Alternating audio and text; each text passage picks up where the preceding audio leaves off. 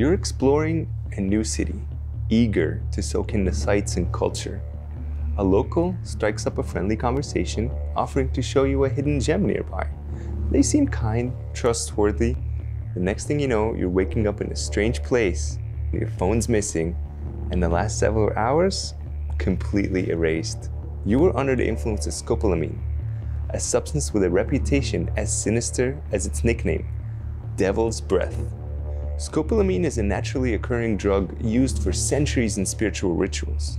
In traditional ceremonies, its effects were seen as a gateway to connect with the spiritual realm.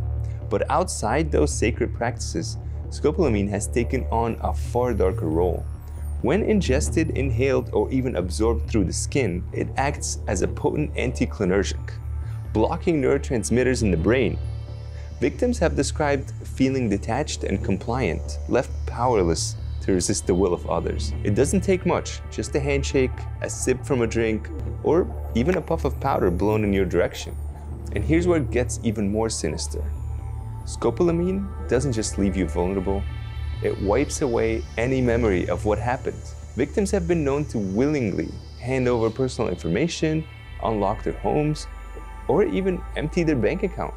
The next morning, they wake up with no idea how they got there or what they've done. Scopolamine's reputation is most notorious in Colombia, where reports of its use in crimes were shockingly common. It's estimated that thousands of cases occur every year. Imagine the fear of knowing your autonomy was taken from you, that someone else had complete control over your actions. This kind of trauma can lead to anxiety, depression, PTSD even.